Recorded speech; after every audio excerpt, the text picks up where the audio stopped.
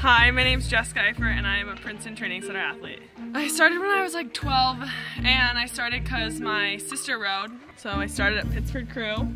I rode with my sister for a couple years and then she went off to the University of Michigan and I went to some US rowing camps like starting in 9th grade to like development camps and then selection camp.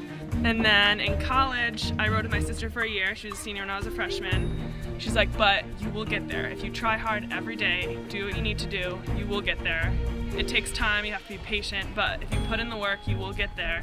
As my fellow teammate Lizzie Youngling, we call ourselves the Horsey Girls. I love horses, fish, like ocean life, and my dog, which is not a secret. Phil, he is a shepherd hound mix and he's actually at Mercer quite a bit. My goals are to make a boat. I want to make a boat go fast. I want to make every boat I'm in fast, short term, every boat I'm in long term fast, and ever since I was little, my goal is to make the Olympics and win the Olympics.